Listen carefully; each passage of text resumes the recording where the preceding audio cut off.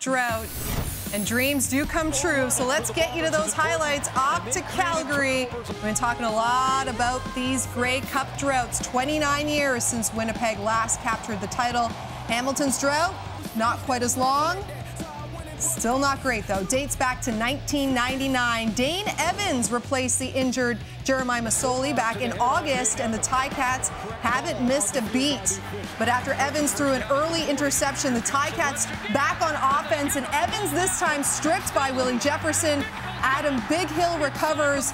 The Ticats turned the ball over 3 times in the first quarter. Let's go back to pregame. We talked about Andrew Harris motivating the troops.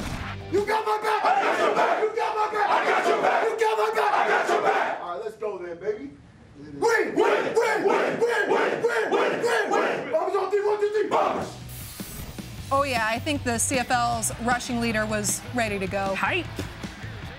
Harris, goal line, touchdown!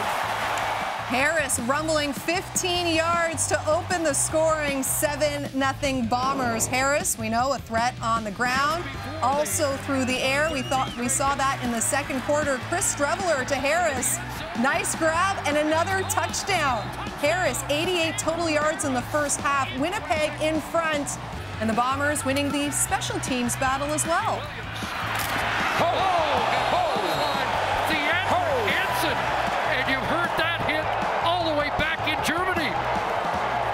The German native with the huge hit. The Bombers up 21-6 at the break, and it was time for country music star Keith Urban to take the stage.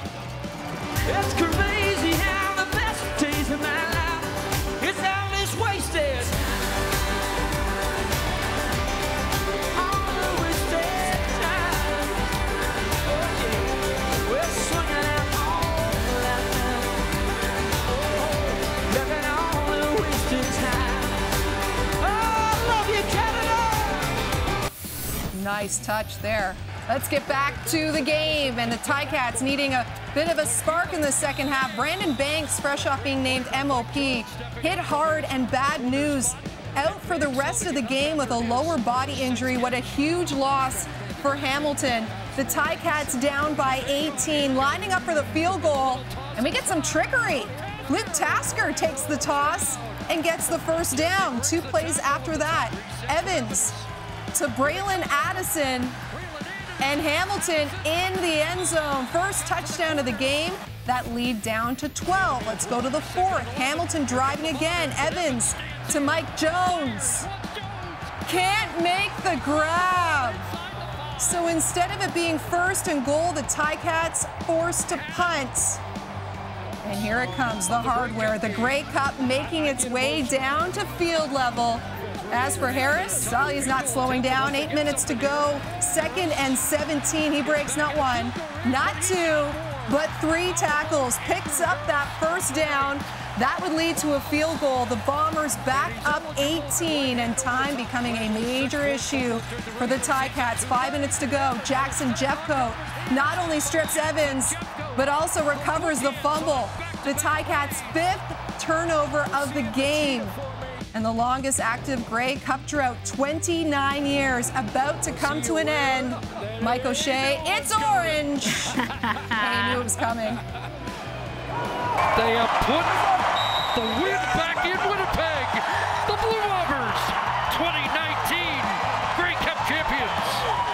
Let the celebration commence. Andrew Harris, we mentioned this, becoming the first to win the most outstanding player and the most outstanding Canadian in the same Grey Cup. The Bombers' 29-year drought, it is over. What a moment. Winnipeg, the 2019 Grey Cup champions. 33-12 ended up being the final. Winnipeg has now won the last 6 playoff games against Hamilton. The Ticats haven't beat the Bombers in the postseason since the 1989 East Final. Hamilton, that offense has been outstanding all season long, held to just 12 points in this one, the lowest output of this entire season. But the night belongs to the Winnipeg Blue Bombers. What was going through your mind knowing that you guys had accomplished the goal? I honestly couldn't believe it. It's surreal right now. I'm so proud of my teammates, my city. I love you guys. We're coming home with that cup. Woo! It was all game. We were in the zone. I was feeling it, and man, what a great game. First people you think of when you know that you've won the Grey Cup. Oh man, everyone that taught me along the way, all the haters out there that talk. Sorry about language, but this is for you. I can't even put it into words. I just love this group of guys, these coaches, guys that have fought all year and love putting it on the line for the person next to them. Was there any doubt in your mind? That you would be able to finish this game? No. I mean, the whole season, it's just guys laying it on the line for the teammates, and it's just, you want to be out there. This is the Grey Cup. This is the Grey Cup. No. These my brothers, man. We fought all year, the ups and the downs, fighting adversity. You know what I'm saying? Going against the CFL, they betting against us. Man, it means everything, man. How does the top of the staircase feel? Pretty good right now. I mean, it's going to take a little while to sink in, really. I'm just happy for our guys, obviously. To play such a good game when it mattered most, I think that's really impressive. It's a great learning spot for them, right? I mean, they've learned all year. We've faced a lot of adversity, and then to come out and play your best when it really mattered, it's really impressive. The Bombers have now won 6 of their last 7 Grey Cup meetings with the Ticats. Winnipeg led for just under 4 minutes in 2 regular season games. That's it. But they took the lead just 3.5 minutes in, and the Bombers didn't trail at all after that. Hamilton, though, on the flip side, now owns that longest Grey Cup active drought, 20 years and counting.